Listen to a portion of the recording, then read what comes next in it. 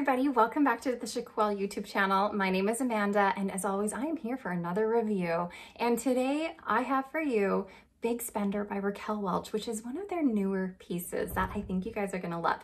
So in just a minute, I'm gonna start talking about it, and I actually have her in 3 different colors. But before I do that, make sure you like this video and subscribe to our YouTube channel where you can learn about all things wiggy.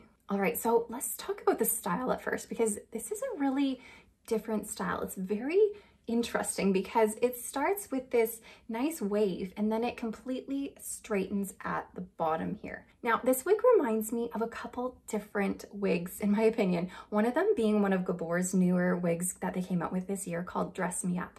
Now, Dress Me Up is the same idea. It's this wavy style going on here, and then it gets straight near the ends. However, in Dress Me Up, there's not as much straightness happening because it's a bit shorter. So there's only like maybe an inch of the straight ends, whereas this one is quite long, which then really reminds me of the wig called Stump Down by Bellatress. It kind of has the exact same idea with the waves and the straight ends. So if you're into this kind of a style, those 2 options could be other good options for you too.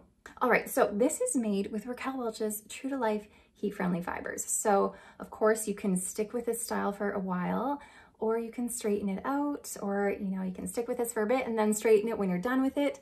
However, I do find that heat-friendly fibers, especially longer ones, they can be a little bit finicky to maintain, especially in a curly or a wavy piece. The ends are going to start to get frizzy and fuzzy and clumpy, which then the only way to fix that is to add heat to it. However, all of that being said, with this particular style, you might find that it's going to be a little bit easier to maintain than your typical wavy wig.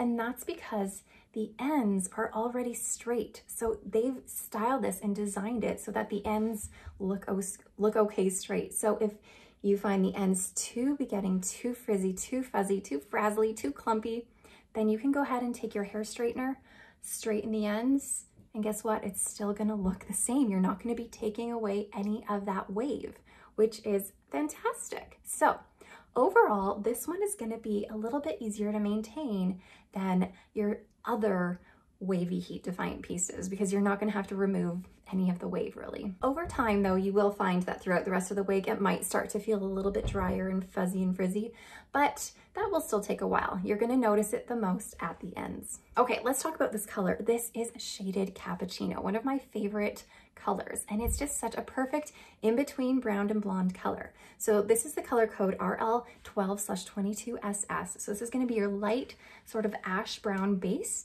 and then it's gonna have some cool blonde highlights throughout. And then of course it has the SS, so it has a shadow shade. So we're gonna have a little bit of a medium brown root going on here. And even though this is already a brown piece, you do still see a little bit of rooting, and it kind of gives the effect of a grown out highlight in my opinion. So this is shaded Cappuccino, a really beautiful color in between brown and blonde. And it is, just so you know, quite heavily highlighted in that cool blonde. So if you're looking for a piece that's just a little bit of highlights, this is not it. This is quite heavily highlighted. You're gonna see a lot of blonde in this. All right, this is, in my opinion, about a medium density piece. There is a good chunk of hair on here, and then there is a little bit of Permatease. However, there's not a ton of it. It's, in my opinion, very much necessary for this style. If we didn't have it, then it's just gonna fall flat. So the Permatease, I find, in my opinion, definitely adds to this particular style. All right, since I have it in a couple more colors, I'm gonna show you the cap on this one here. So we have a full monofilament top, which is amazing. We do have an extended lace front. So let me show you that lace front here. Raquel Welch always brings the lighter pieces forward to help disguise their knotting, make it a little bit more natural in my opinion. And then that full monofilament top is gonna allow you to part it wherever you want. So that Permatease I was talking about starts just where that monofilament ends, right about in this spot right here. So that's where the Permatease is gonna start. But on the top section here where that monofilament is, you're not going to find any Permatease there because it's all hand knotted onto that monofilament. Okay, we also have an open wefted cap with these silicone strips throughout your wefting, and that's going to help add a little bit more grip to your head, which, I mean, who doesn't want more security, right? Okay, we also have some really soft velvet ear tabs, an extended velvet nape, and Velcro adjusting straps. Okay, and here I have it in the color Shaded Iced Java. So this is gonna be RL4/10SS. Now the 4 in this color is gonna be a dark brown, and the 10 here is gonna be a very subtle, sort of light ash brown highlight throughout. So if you are a dark brunette person but are looking for a little bit of pizzazz to your color, this is a really great one because it's gonna add just a really subtle highlight to it, which is kind of fun. Let me put Iced Java on for you so we can see it on a person. Okay, here she is on. Now it's funny because when I put this one on, even though this is brand new out of the box, I've only changed the part, I am noticing that the wave on this is not as much as the wave on this one. Do you guys see that? And even looking at myself here, I don't see as much wave. I definitely see the straight ends, but the waviness is not quite as relevant here. So, might be something to note.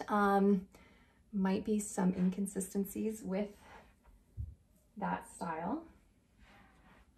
But we'll take a look because I have one more color to show you guys too, to see what the wave pattern is like on that.